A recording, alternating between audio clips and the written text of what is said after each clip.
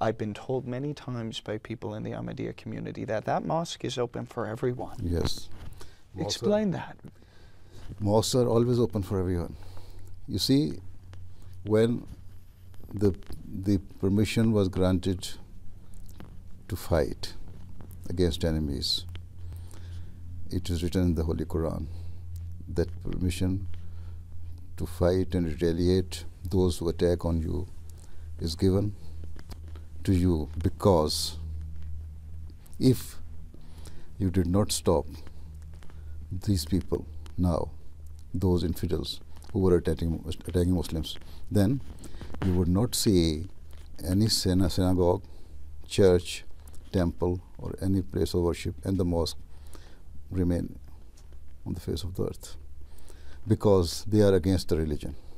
So if this is the teaching, that means all the people, no matter which religion they believe in, we have to respect each other, and our mosque should be open all the time for everybody.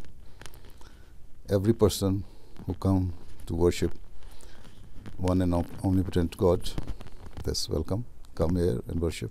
Even when the people of Najran came to see the Prophet of Islam in Medina, and the time of their prayer came, they were very much disturbed, upset that now the time is passing, where should we pray? The Holy Prophet ﷺ felt it and said, if it is your time, then you can pray in my mosque. So this is the true Islam which was practiced by the Prophet of Islam. That is not that we are actually adopted or molding Islam according to the conditions. No. We only follow what had been done by the Prophet of Islam and what is written in the Holy Quran. I heard you speak to CBC earlier about this idea of refugees in Canada leading in many respects. The city is changing. People in the city realize it. What's the message to people in Saskatoon? My final question, Your Holiness. What's the message to people here today? What do you want people to know? This city is also developing. I think when I came here last time, it was not that developed and expanded. Now it has. Even where I am staying, there's new multi-story buildings that are being constructed there. So it means there's a development in the city. That shows that more people are coming into the city.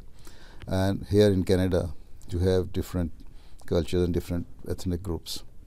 And those people coming here are also of different categories, different ethnic groups, so on and so forth. So this is the beauty of Canadians, and they should hold it always, that they respect each other and live harmoniously, peacefully, and amicably.